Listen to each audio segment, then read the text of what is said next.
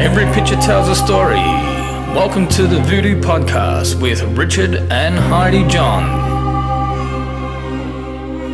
If we talk about the time when, let's say the late 70s, let's go back to that period of time.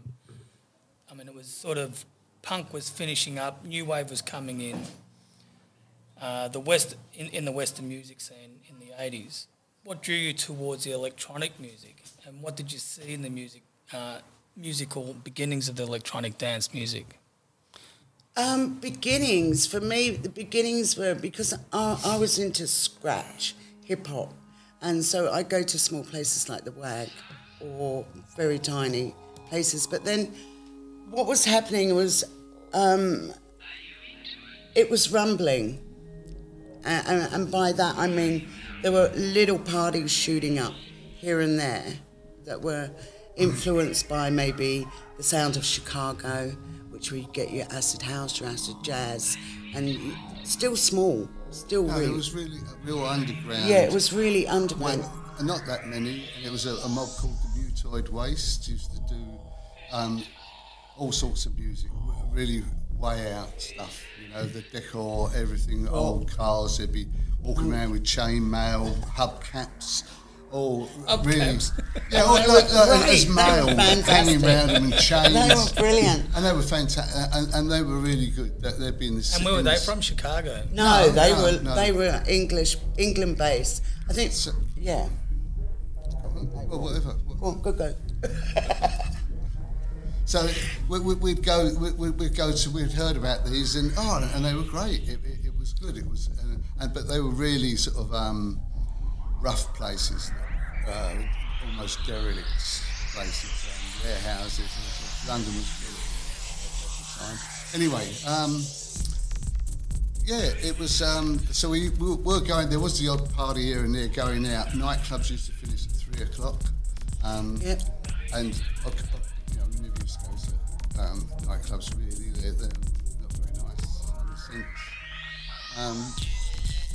And so it progressed from there because we were publicans at the time, and a lot of people in and out who knew what was going on. Where was your pub? In Bethnal Green, Hackney, E2 in London. Was that where the Cray brothers? Yeah. It was one of their. It was one of their. It was one of their pubs, was it? Well, at one stage, yeah. Wow.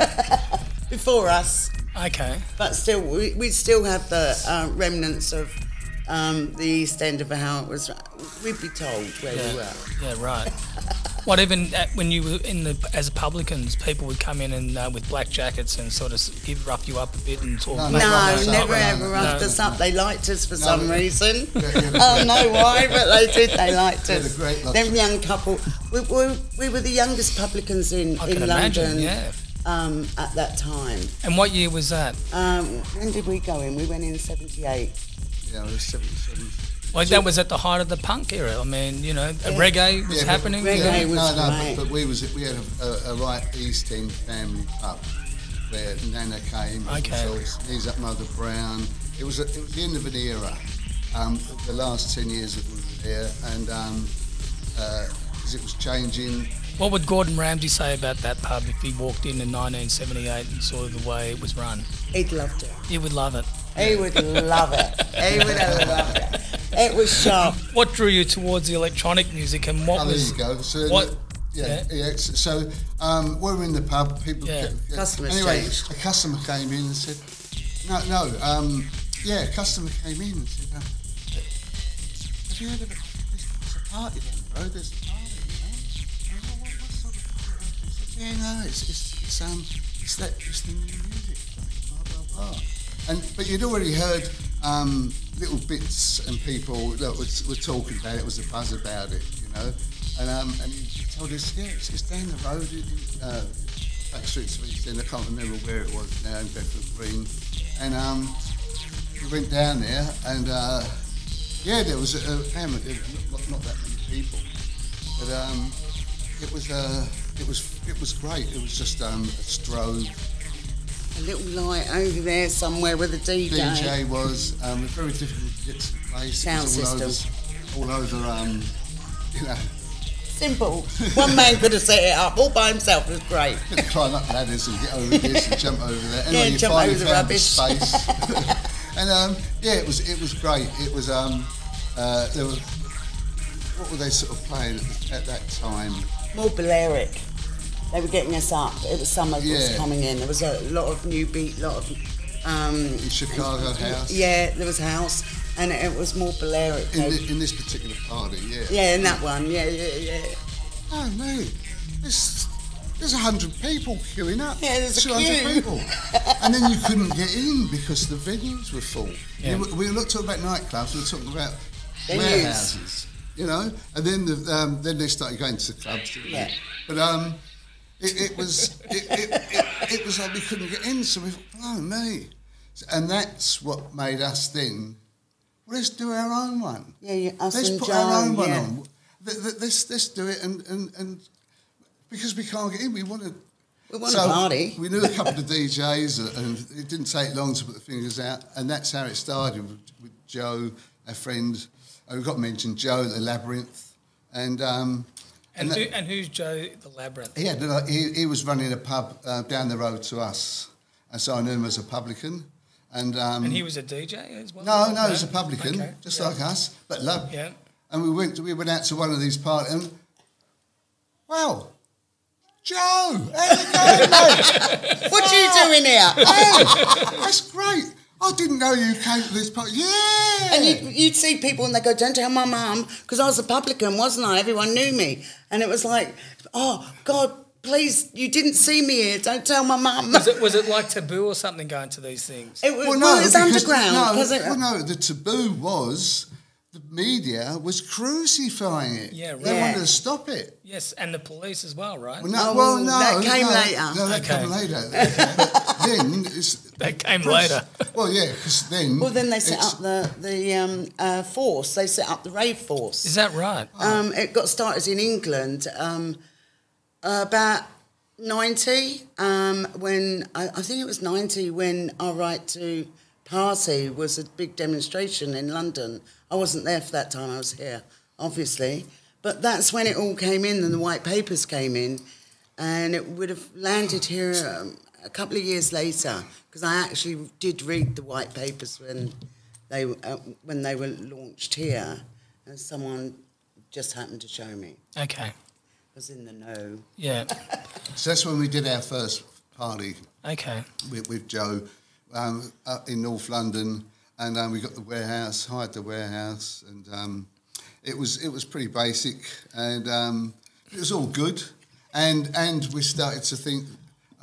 We was a bit concerned. And what would you charge for something like that at the door? Oh, Like £5. £5. Okay. And how many people would you have? Well, the first one we did, there was a couple of hundred people rocked up. Okay. And we was well happy. Yeah. It covered the party. costs. Yeah. But we was putting the party on for ourselves. Yeah. Because we couldn't get in. Yeah. You know? It was just make your own fun. We couldn't get into And it. whoever Don't wants- know, and- just get on and do something else. And the other thing was, which it was difficult sometimes for us to get in, sometimes, right? As the media got hold of it, and then all eyes were on. And then the rave suddenly appeared. It's a rave scene. We booked the party for the weekend, the warehouse, and so we thought, should we put the next one on? No. Anyway, we did, and we thought, oh look, no one's going to turn up. Anyway, it was double the amount. Yeah, there were thousands now. You know, It changed. and it just filled up because. And did you have security and things like that? Oh, or- yeah. Yes, yeah.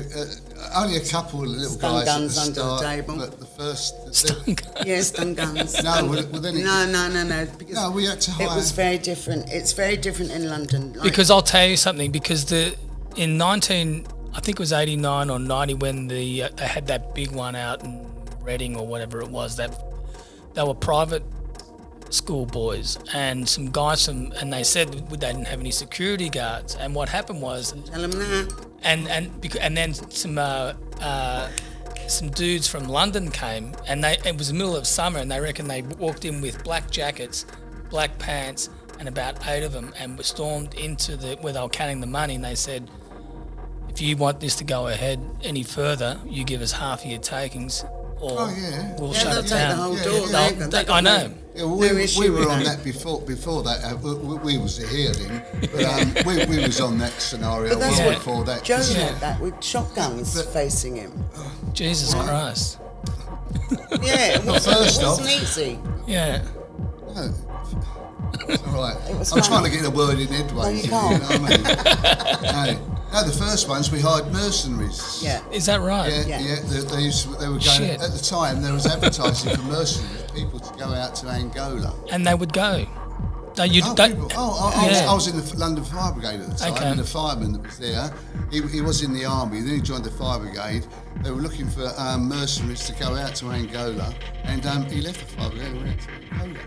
But that's heavy. Joe got to knew be in you, someone. Joe knew someone that was a mercenary, and so we had a couple of them. And No one's gonna one mess had with a you. No, because we knew. Yeah. There we are, sitting there in the middle of nowhere. Yeah, you know you're a target. Yeah. In London, and so. No. So you had your wits about you in terms of knowing Well, we that. knew. Yeah. I'd already been Yeah, Republican in the East yeah. End for 10 years, We'd- and- so I'd had my eyes open to a What I lot was of saying things. to Jess, Yeah. we started putting. We had a medical person there because Yeah. I was very concerned about if someone dehydrated or collapsed, had a fit or anything. Did you have anything like that happen? No, never. And then, the police came. They always they'd come in, but they'd look round, didn't know what was going on. Yeah. They'd say, "What time is it finished?" Yeah. They'd say, about 6, 7.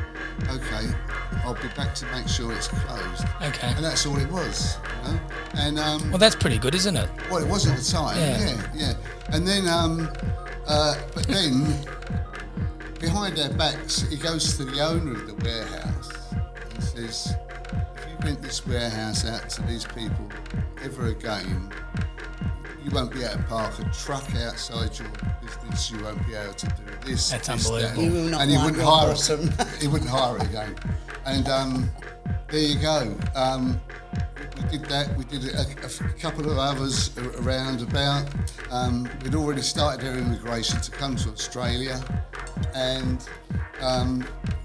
it was almost time. But why Australia? What was the thing about Australia that you thought, oh, we want to go to We Australia? were ready for a change, and I'd been out here since when I first came out. When I was 16, I joined the Merchant Navy. I came out in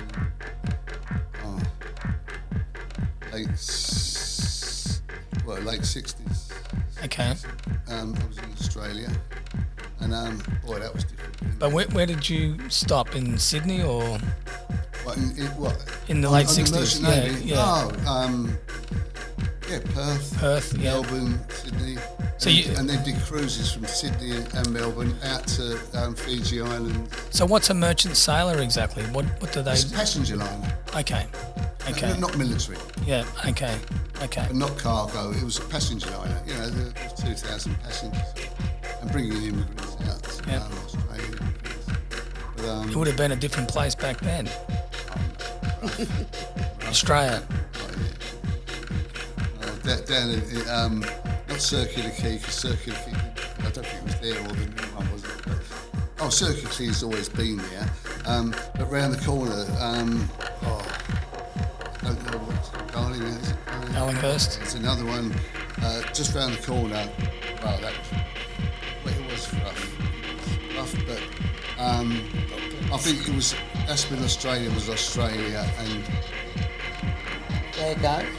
yes, because we've seen a lot of. There you go. At the end of that, really. At the end of the fair go in Australia, because it's not here now. That's for sure. Like- you know. Well, I think also the end of another era. The end of Australia, as everyone knew it. Yeah. It was a big change. Sure. Same as every country. The whole world is changing. It's changed in the 90s, and it's definitely changing now. Isn't Yeah, totally. it? So It was a bit shocked when we were leaving because everyone was like, "What are you doing? We're just cracking. We're just going," and everyone was introducing everyone to everyone. It was really networking Yeah, because it was coming into form now, And so there were thousands and thousands of parties in England. The atmosphere from the start, like same here, changed with numbers. The more and more people that came, the more and more it changed. The vibe was still electric. Don't get me wrong, it was amazing, and over here, but it brought other elements in, you know, and life does that though. It brings in, you know, buckets of strange objects. Yeah, but it was Strange objects. So there you go. That was the London. I mean, there's a lot more involved in the London bit, but that's basically it. And In a nutshell. we was off then. Joe, he started to did his first Labyrinth party, and went on to hire a place, the Four Aces in Dalston, Hackney, and did every Friday and Saturday night for 10 years, I think, just under 10 years. Wow. That's what he did, and we came to Australia. So from all that and buzzing and everything like that to here, we was excited to come here because we was all fired up and that. It's when we got here. We were in shock. We were happy. was in shock. Everything else that we'd done apart from our entertainment side of things was perfect. But when it came to the entertainment side of things, we were used to something else, and that was a real culture shock. I was in shock. I said to Richard, I know we've emigrated, but to where? Yeah, anyway, You know? yeah. It was a But question. it didn't take us long to sort of Sort realise it what was out, going exactly. on. You know? The rave scene evolved into popular culture and became more commercialised. How did this affect you guys? What, the commercialism? Yeah. Made everything more expensive. Made everything really ridiculously expensive. See, when we used to do parties, we was put for a love. party on. It was purely love. We lived it. We lived in the warehouses. We was with people with families, and that was our lives. Literally, that's what we did. And that's what the We put picture was through- growing on. And that's what we had the shop, blah blah blah, and that's what we did. And the people and everything was done with a group of people with amazing creativity for the decor, and everything was never bought. It was all recycled stuff. Every single decoration was recycled. And we used to go to the recycled place, boom, get loads and loads of stuff, and then And the it crew over would to Phil. just create an environment. Old styrene, anything that cut them out, paint them. Whereas the commercial bit, in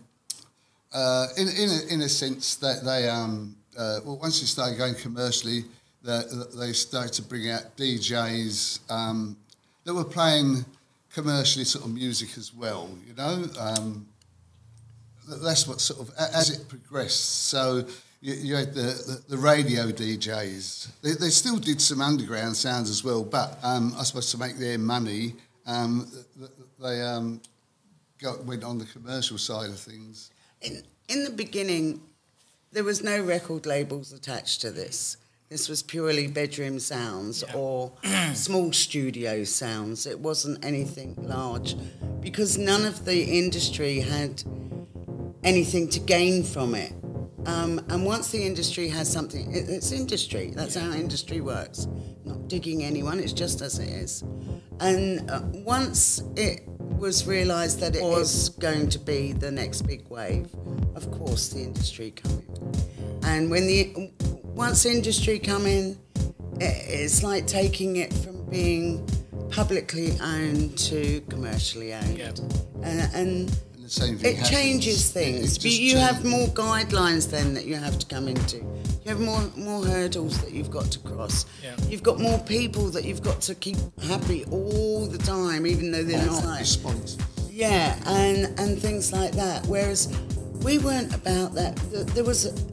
I wish I could explain how much love was in the group that created something that was so magical that it's left something in the heart of every Melbourne that was touched by it or came to it. cleaned the toilets with me. I'll walk the streets. So where was these parties in Melbourne when you started doing these parties? Where was the first one? Where was I from? The first one was in Footscray. No, first one was biology at the Well, it was the powerhouse, biology one. Powerhouse. On Albert Park Lake. Oh, right, okay. Yeah. And Was that a steakhouse? No, it's No. a sort of club. I think it's a Rowing club or maybe something Okay. like that. Okay. And it used to have a basketball court on top. Right. And still there now. Yeah. But we hired that and we said, look, can we do that?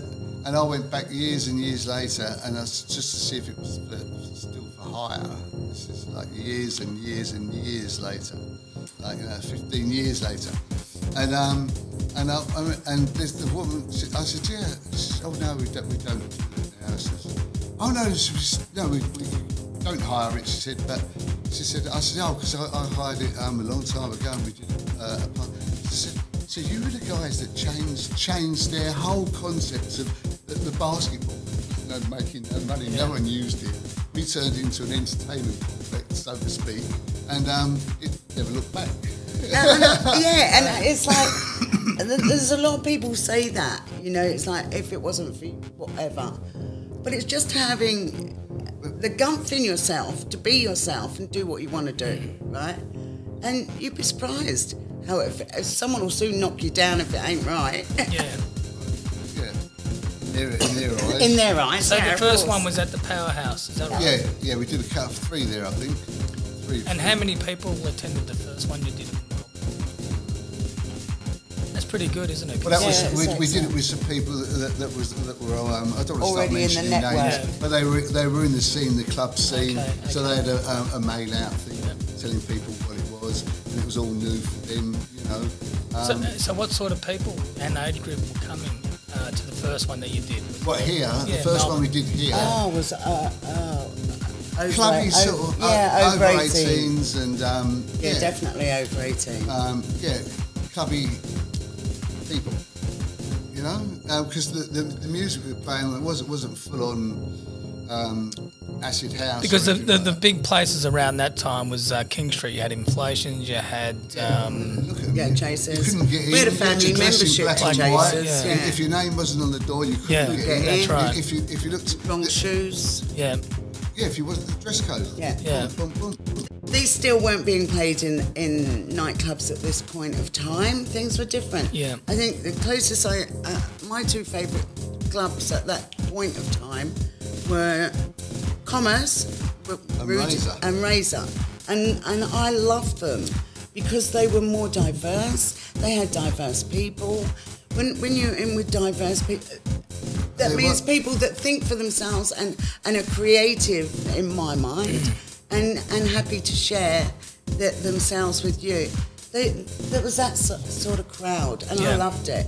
And I'd found home. And it was a nice feeling there. It wasn't nice. like going to the metro or like Inflation. Actually, it was like a meat market. You know what I mean? And that was it really. It wasn't our thing, was it? No, it wasn't. It just wasn't. It was a different world. The Also Foundation, the gays, they were doing productions. They were putting on not Red Raw, but the day or some particular thing, raising money for AIDS Foundation or whatever. But it was the Also Foundation, and we met the girl, and they were doing a party in a place called Pack and Stack. And as it happens, this Global Village was just 3 doors, or no, part of it next door. He said, I can't remember the days. It was early days because everything in Melbourne at the time was for lease. Yeah. Like inflation rate was 17%. You know, it was a lot. It was ridiculous. And it was. We went to Footscray as well because we were in the city living in a. No, that's right. We lived in the city. No, I just remember what I was going to say. Was living in the city, right? And thought, right, we've got to get a venue. I always wanted my venue. That's the only thing I can feel a little bit pressed about in a sense because it was in us to do this and we wanted it so bad was our own venue. Once we had our own venue, that was it. We were there, and that was and you can't do party unless you got. And it was. What did I say? I don't know. See, now I was talking about Burke Street, living there, Burke Street, and yes. that's why we went to Footscray. No, so while we're there, I'm looking for a venue. Everything's released in the city. So there's this place down Spencer Street or something. Really, really nice office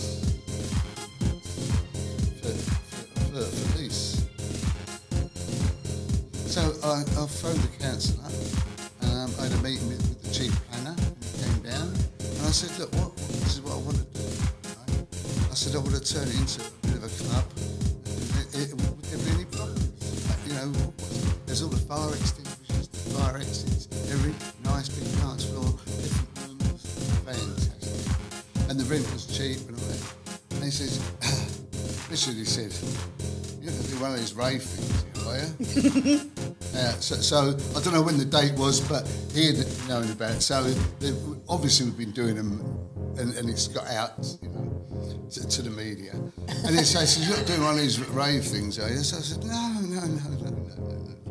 He said, well, look, he said, look, to be honest, he said, look, you could do it if you wanted to, he said, but you'd have problems down the line, he said. I said, if you really want my advice, and this was the main building inspector, and he changed the whole thing, because he said, look, he said, Richard, if you really want to do it, he says, get out of the city, away from people. He said, I suggest go west. Go west, look for a place in the west. He said, and you won't upset people. He said, and another thing is, he says, before you ask for permission or whatever, or basically, I don't know whether he said this, so he might have done, I think he said, don't ask for permission, right? Just do it. Just do it, and do it for as long as you can until someone complains. It might be a year, might be...